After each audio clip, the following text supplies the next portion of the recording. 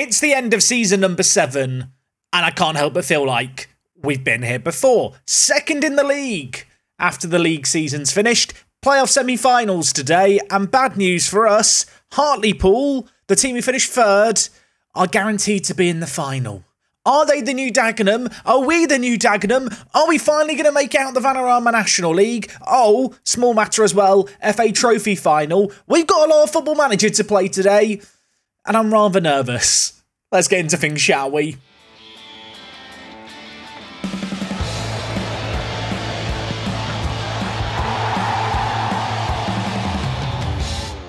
Yes, folks, how is it going? Welcome back to Park to Prem. Welcome to the end of season number 7. We have been here before. We have Vanarama National League playoff action. Semi-final, hopefully a final as well. And no matter what, there will be a trip to Wembley, as we are, of course, in that FA Trophy final. Now, just to recap the end of the league season, as you can see here, we did end up finishing in second place. A really good finish. We actually finished on goal difference ahead of Hartlepool. If you're wondering, how does that compare to last year? Well, we got 4 more points. We have a better goal difference as well, if I'm not mistaken. In fact, 10 goals better. We scored even more goals and actually conceded 2 goals less. So, I don't know, in another 30 seasons, maybe we'll be conceding kind of 0 goals across the year if we're still in this league.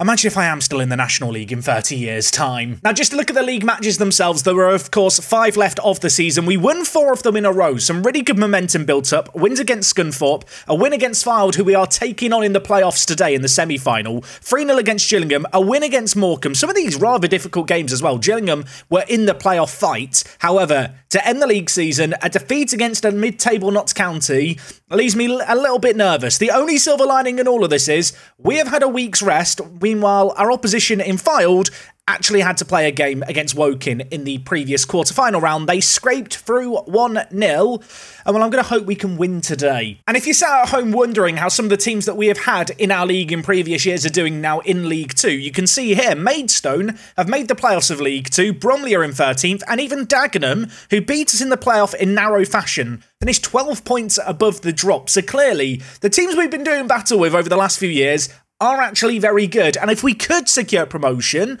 I'd back us to do quite well in League 2. I don't feel like the gap between our league and the league above is actually that big. Now, there certainly is an air of deja vu as we approach the playoffs. Last year, Brandon Charles was our star striker, but he vanished at the end of the season. And Robbie Ure, our star striker of this season, maybe not quite as emphatically, missed actually the last few weeks. He picked up a fractured wrist, and from there, he missed the end of March, most of April, and upon his return, he's not really done anything. In fact, 1 goal in his last 10. This is really not the time where I needed the goals to dry up. Now, truth be told, if we look at the average ratings, there's a few players actually who have been in some really, really good form lately. I can't believe I'm saying this.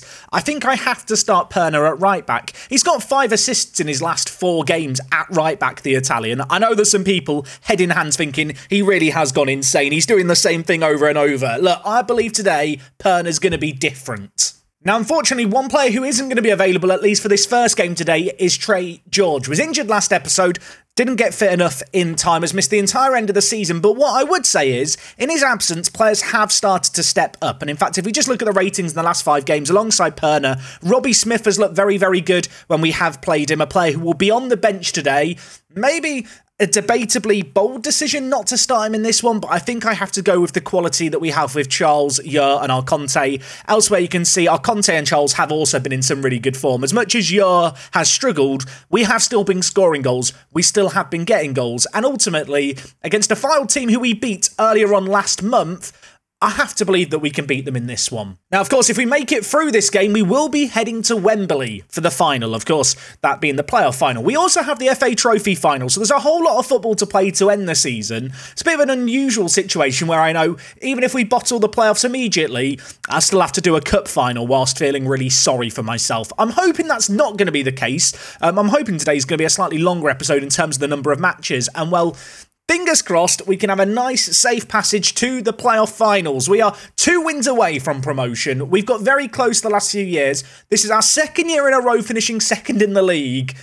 And I might lose my sanity if we don't make out the National League this year. Perner on the near side, lays it to Benjamin. We're having a little bit of the ball here, which is really nice to see. Benjamin with it at the back. Perner getting forward. He's been very good recently, and I'll tell you what, he finds himself in acres of space. The number 13 gets to the byline, crosses it, it's blocked. Oh, Conte arrives from absolutely nowhere. Unfortunately, his header was just off target. Perner with the ball on this near side, looking to bring it forward. The right back, lots of space in front of him to maybe make something happen. The number 13 lays it to Hanusek. Brandon Charles hits it, and Brandon Charles, goal number 20 of the season. It's not quite the 40 or however many it was he got last year, but he's in on the score sheet. Hanusek with the assist.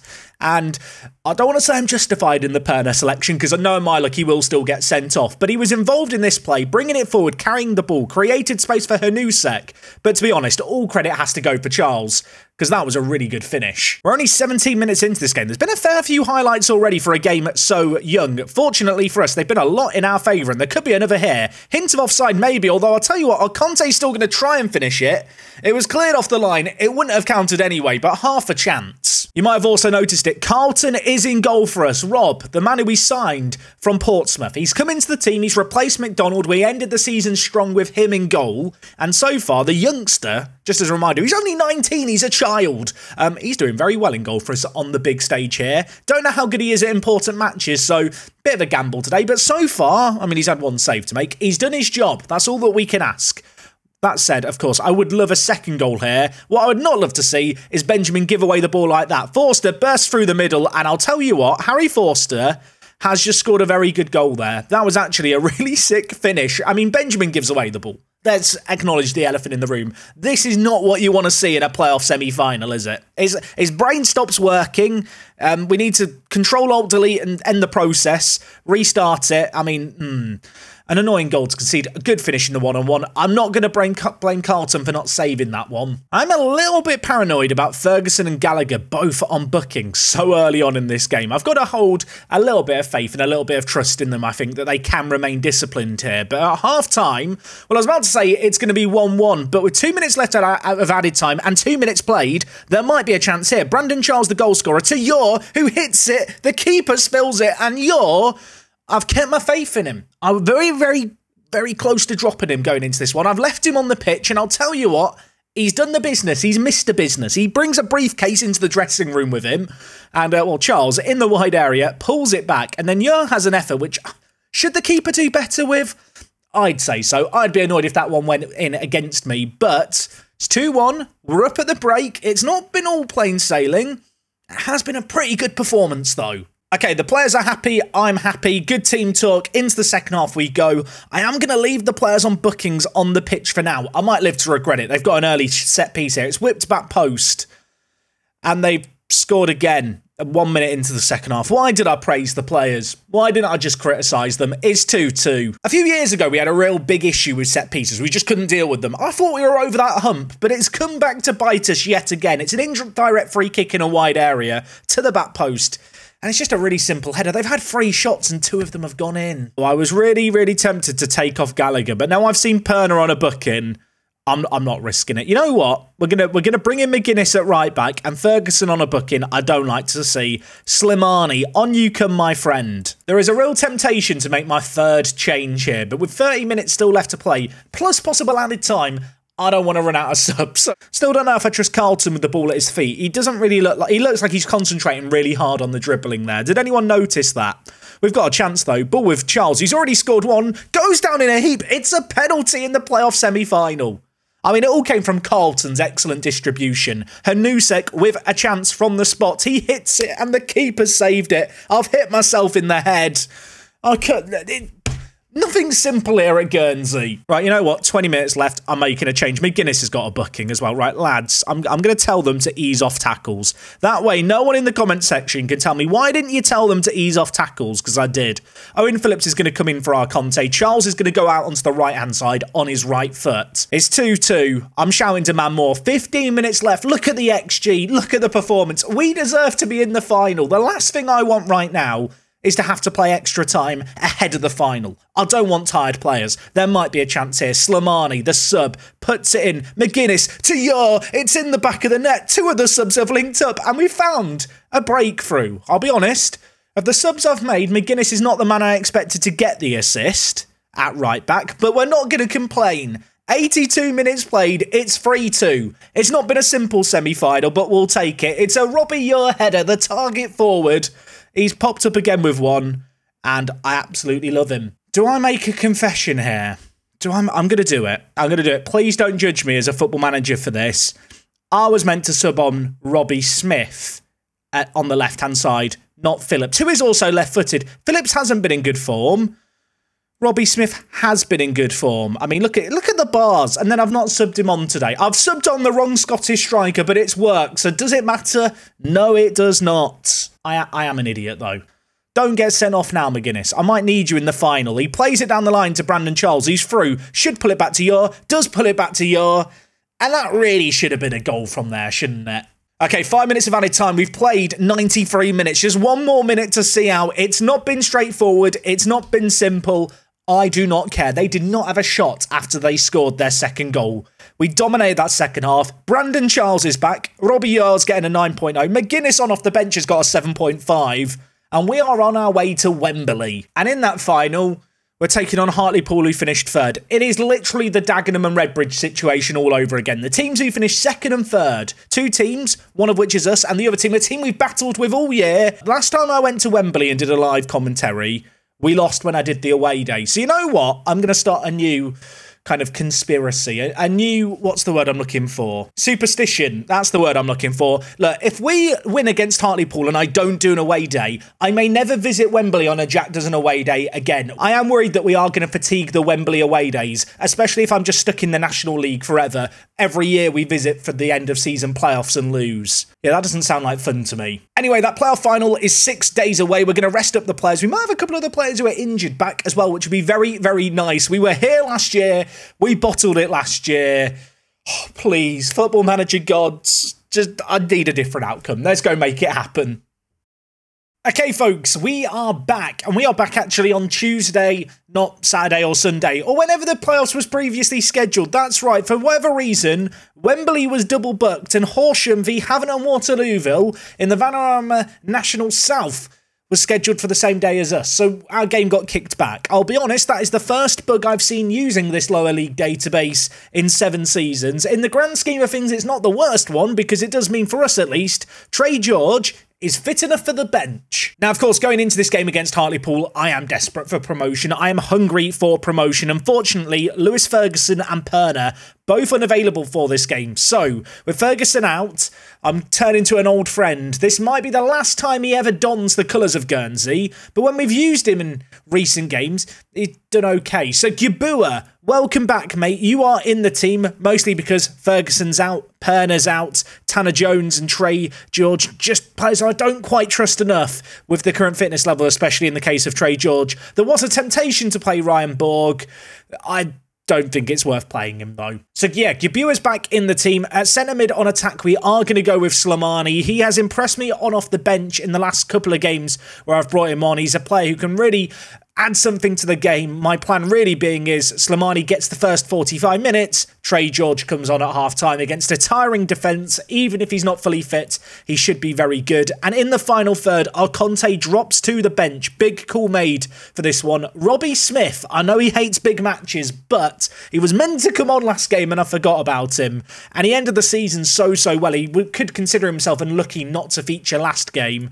And well, with our Conte disappointing and Charles and Yor playing well, that is going to be the front three. Of course, Carlton holds down his spot in goal, and you might have noticed it. McGuinness in at right back. Maybe Perner being suspended is the game saving me from myself. That's what it feels like. Anyway, we are going to submit our team for this one. Like I said, no Jack Does an away day, at least for this game. If we win this game, never doing an away day at Wembley, at least for the foreseeable future. If we lose this one, I will go to Wembley and be sad. In a few days' time, it's not even a week away now, the cup final against Yeovil. It's at the week weekend. It's currently Tuesday, so let's win this and then come back later and win again. Of course, last year's visit to Wembley was amazing for our bank balance, so the fact we're there twice this year, surely that means it's going to be twice as good. Hopefully we can make some money. Hopefully we can get promotion here. Hartlepool are a good team, but they are a team that I really believe can beat on our day, and we might have a chance here. Gibua back in the team, crossing it in, and Brandon Charles is there. I mean, he's not the man I back to win the ball in the air. I have him set to just go forward on corners. Make a nuisance of yourself. And, well, the corner by Gibua, by the way, back in the team. Good choice, that. Hit over everyone and just landed on Charles's foot for the volley. It's in the bottom corner. We're a goal up. I'm now sat here trying to remember, were we a goal up against Dagenham at any point last final? I don't think we ever were. I don't think we've been in this situation before. I'm trying not to get carried away. We've got a chance here. Gallagher on the near side to Gibua, whipped in. Charles looked offside there, but well, the flag's not gone up, and McGuinness is going to keep the play alive. In at right back, crosses it in. Smith's there. Robbie Smith, goal number 20 of the season for him. I feel like Robbie Smith is a player who's just been on the bench and I've rotated him in and out, and under the radar he's just been scoring goals for fun. I mean, apparently he hates big matches, but he took that opportunity like he's loving it. McGuinness crosses it in, and the left forward, really good header. McNally got down to it but couldn't turn it round the post. We're 2-0 up inside 20 minutes, and I don't know how to feel. If it wasn't for the previous precedent, I'd probably feel relaxed right now, but I know what we're like. Even if we were to get a third, I won't relax. Gibua. The fact we can consider the possibility of a third, I suppose, is a testament to how well we're playing. Ball played down the line towards Charles. He's going to battle for it in there. Wins it back well. Gibua, edge of the box, goes down in a heap, and it's a penalty. Hanusek shouldn't take it, though. We're not having Hanusek take it. He missed the last one. I don't trust him. Brandon Charles is looking confident. I know he missed penalties last year. I know he missed a penalty in the playoff semi-final last year. Hanusek did it this year. Charles, step up, score. He's missed another penalty. I can't believe it. Oh, is that another penalty? No. I looked away, so I didn't see what happened. I just saw our player in a heap. We've missed another penalty. Oh my, aren't penalties like meant to be a 70% chance of a goal or something? I mean, that is a mad save by Carlton. We could have been 3-0 up, and instead our keeper's having to bail us out. They've got a corner. I can't remain calm. Ball's crossed in. Benjamin heads it away. Can we get it away? We can. Okay, collect yourself, everyone. I'm going to shout demand more. Half an hour played it. We're 2 goals up. It could have been 3. It should have been 3. If we go on to lose this now, I'm going to regret that penalty taker change for the rest of my days. 5 minutes left of the half. Hartlepool haven't done much. We've not really done much either, though, which I suppose when you're 2 goals up is absolutely fine. There might be a chance here. Slimani bringing it forward and giving away the ball. Not what we want to see. Thompson Blair in behind. The number 21 puts in a shot. And Carlton, I mean, it was straight at him. He's made the save again, though, in goal. I want to sit here and big up Carlton at halftime and how well he's playing. I don't want to jinx him. I've told the players there I'm happy, which, I mean, that could invite complacency as we saw last time. So immediately, now the players are out, just going to shout demand more, which is going to make some of them sad, some of them happy, but maybe it avoids complacency, telling them they need to do more. I don't know. That's the logic I'm going with. Okay, I'm going to take off Slimani. I'm going to bring in Trey George. Robbie Year's not having the best of games, but I think we just keep him on. McGuinness is on a booking. That concerns me slightly. Let's tell him to ease off tackles. I'm going to make the 1 sub for now. We're 2 goals up. We don't need to overcomplicate things. We are 30 minutes away from League 2, and I've never been so excited, nervous, scared, just a bundle of emotions. 20 minutes left. It's not been a classic final. Early goals, you think, oh, maybe this is going to be a fiesta of goal scoring. It's not been that. But I'll tell you what, we have nullified them going forward. And that has been a big strength of ours, I feel like, throughout this end of season run. Defensively, we have tightened things up. And with 8 minutes left, and a team that is, well, just doing what is needed of them, I think that this is going to be the least sexy way I've ever won a playoff game. I mean, we've got 2 early goals and then just sat on it. 3 minutes of added time. We missed a penalty. It could have been a recipe for disaster. But you know what? We held our nerve. We've held our bottle. There's a highlight starting now. It does not matter. I'm here to tell you, folks, we do not care about this highlight. Let them have a goal back. Let them have a little taste of hope. Go on, make it 2-1, Hartlepool. Well done. Enjoy it. It's done. It's 2-1. But that surely is the last kick of the game. I mean, if they score another now, I look like the biggest idiot in the world. Not great defending. It's almost as if we switched off. The players are dreaming of the champagne. They're dreaming of the confetti falling. We've played 14 seconds over added time. It's done. I'm here to say it's done. Hit skip, blow the whistle, ref. We are up. It's taken a couple of seasons longer than I would have liked. Obviously, we missed the playoffs by bottling it 2 years ago. Last year, we bottled the final. Finally, we're over our curse. And all it took was me to cancel Jack Does an away day to Wembley. I'm back here in a week. But for now, let's just savour this. This is the one that mattered. Getting out of this division. I've got to be honest, from a selfish YouTuber point of view, I don't want to be in the same league 4 years in a row. That is the point of stagnation. So, breathe a sigh of relief. The board want to request potentially turning professional. Yes, yes, yes, yes, yes. That's a great idea. Turn pro. Thank you, Neil. We are now planned to go professional by July 2029. We can offer players full-time deals. We can sign players to proper contracts. We can train people for more than 2 sessions a week. But I'm blooming happy about that. And in terms of budgets for next year, wage budget of 23,000, transfer budget of 50,000. Breathe a sigh of relief. We are out of the National League and we still have another game to play. Our first chance at proper silverware, an FA trophy. That would be fun. Of course, with us now being promoted, this is the one shot I have now to win this competition. Looking at our club balance, it's gone up by about 200,000 off the playoff final. I don't know if we'll get a similar attendance for the FA trophy final, but I want to believe it could happen. Last year when we played in the Wembley final, we had 17,900 away fans turn up as the away team. This year we've made it to the final, and I don't want to poo-poo our fans, but only 11,000 of them showed up. That is a shocking drop-off, isn't it, in the amount of people who really believe in us. I do wonder if that has to do with the fact it was a midweek game. Maybe that actually played a factor. I don't know. Answers on a postcard. Let me know what you think. We're going to get ready for this next one, though. We're taking on Yeovil. FA Trophy final. Let's make it just an all-winning affair to end this year. Let's bow out on the National League and non-league football on a high. We're now at the point where in Park to Prem, we've kind of gone from Park to lower league English football league football. That doesn't roll off the tongue very well. Right, Yeovil up next. Let's go do it.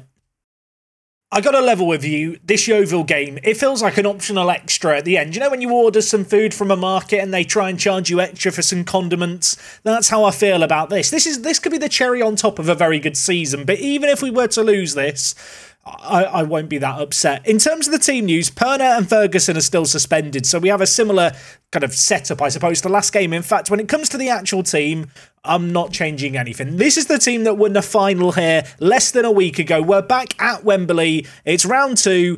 We're taking on Yeovil, and if we win this, I mean, it'd be amazing, but I'm just happy we're going professional. Happy and relieved. Probably more relief than anything. I will say now, Yeovil's system, this 3 at the back with kind of 4 midfielders, I suppose it's wing-backs and 2 defensive mids, this is the one formation that when we've come up against has actually caused our 3 strikers issues. It does seem to nullify us pretty well. I've not really formulated a plan B yet, but it's one of those things where if we lose today, it'll probably be a little bit of a reminder to me, maybe I do need to have kind of an extra trick up our sleeves. That said, if we win here, I'll just forget about it until we come up against this formation again and I get annoyed. And well, I'll tell you what, if at first you don't succeed, try, and try again. Robbie Yer had a couple of efforts. They were saved, blocked, or maybe hit the woodwork.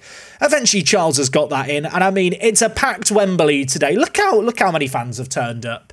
If there were ambitions to have a similar amount of money raised from this game compared to the playoff final, that might have been a tad ambitious. It looks like a ghost town. Yeovil have had a lot of good play in this game, and well, they've got a corner here in a dangerous area. Back post header. Carlton clutches onto it. Of course, our new goalkeeper is an amazing goalkeeper. I've never really acknowledged it. He does have like 2 acceleration and 3 pace. He's not quick off his line, but who needs to be quick off your line? We're not playing with a sweeper keeper. He just needs to be able to stop footballs, and stop footballs he's done throughout this year. Hopefully he can continue to do it in this game as Yeovil try and play it forward. McGuinness read that superbly, and now Brandon Charles is in a wide area. Robbie Yer is lurking in the middle, goes to McGuinness. Hanusek could hit it, does hit it.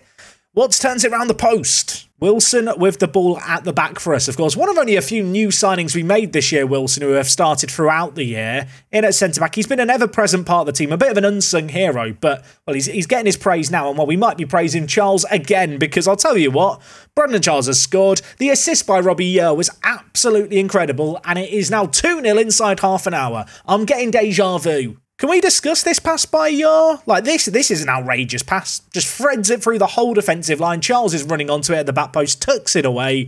Confident, cool, collected. Charles and Yar really have stepped up to a whole new level this episode. They have been absolutely superb as a pairing, as, to be fair, has our defence, with the exception of the goal that we conceded late on in the playoffs. The final we looked great, maybe slightly less so in the previous game. I suppose the bar with our defence has been very low for the last few years. It's actually looked competent today. Going to tell the players I'm far from pleased. They're confused and demotivated. I should have done the team talk that I did last game. Now I've just confused Charles and Robbie. As long as they don't hurt themselves in confusion, it's going to be fine. Just coming up to the hour mark, McGuinness has been nursing an injury for a lot of this game, so I'm going to take him off and bring in Williams. Robbie Smith hasn't been great out on the left. Let's bring in Trey George.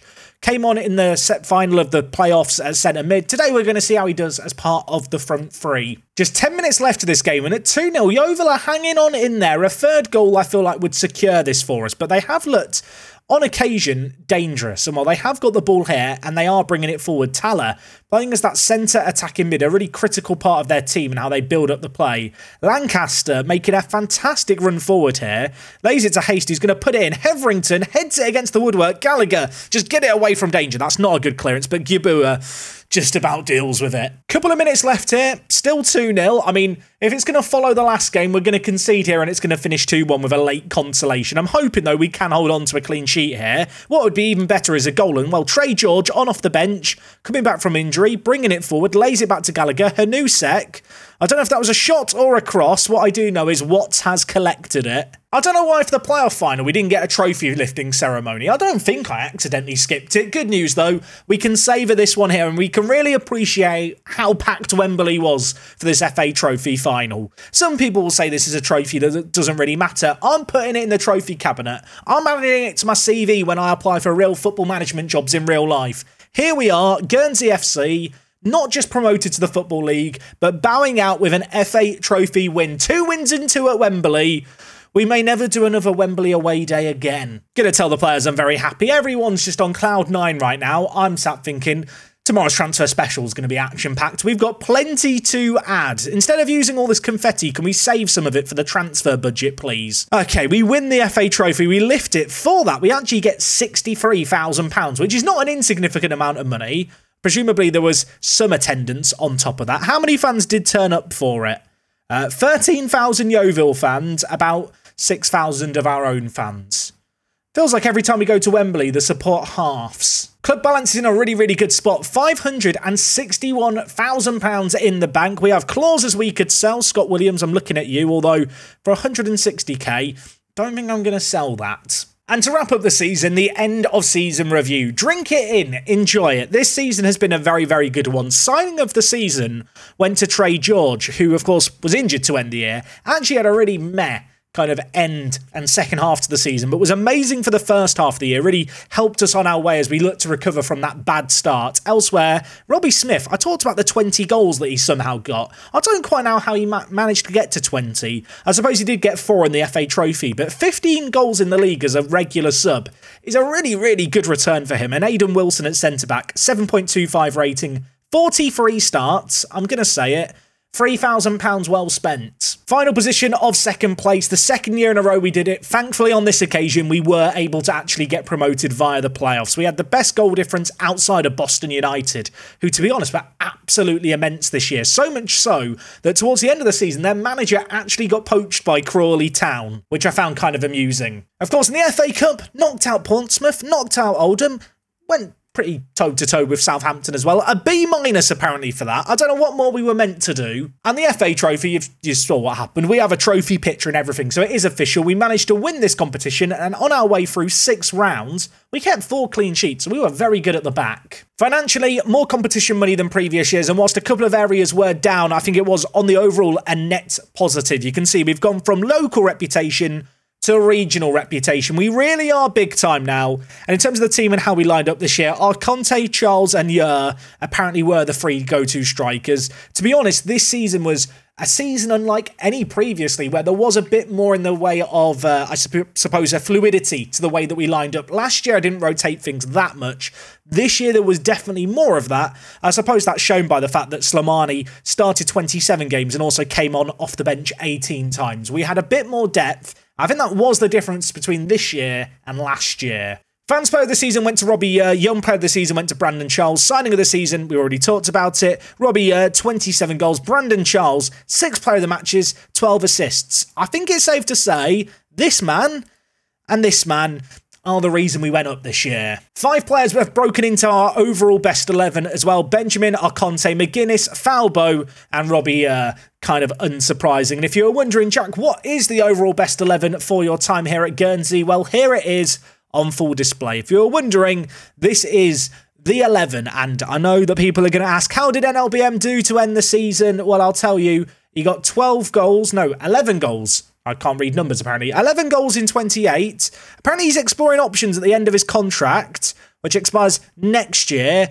I already know he won't get a work permit, so I'm not going to make a bid and get upset about it. So board expectations for next season, and this is a big one. They just want us to attempt to avoid relegations. They kind of think we're going to go down. Of course, League 2, only 2 relegation spots, so it's a difficult league to drop out of. I would like to try and aim for the playoffs. That might be very, very ambitious, but in League 2, there are 3 automatic promotion spots and then 4 playoff spots. So 7 teams are in and amongst the playoff picture.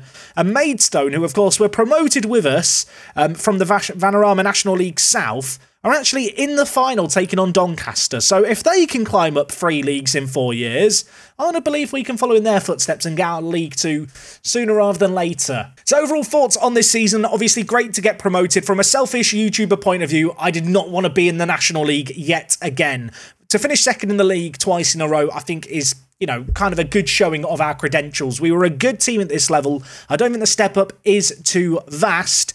The biggest emotion I feel right now is just, relief. I would not have wanted to be in the National League for another year. The fact we've made it through is nice. The fact that we're professional, though, to be honest, is the biggest thing. It's going to make the transfer special very, very interesting. Speaking of which, of course, we will be back for a transfer special next episode. We are now in the Football League. We are going to be professional, able to offer players full-time contracts. It's going to make maybe renewing our current players' contracts a little bit tricky, but what it should hopefully open up is a whole lot of more kind of players that we can actually sign. If that's not what happens, I'm very, very worried for a promotion to this next level. Thank you so much for watching today's episode. If you have enjoyed it, do drop a like on things. We will be back tomorrow with more Park to Prem action. Until then, take it easy. It's me, Jack, and I'll see you on the next one. I'm out.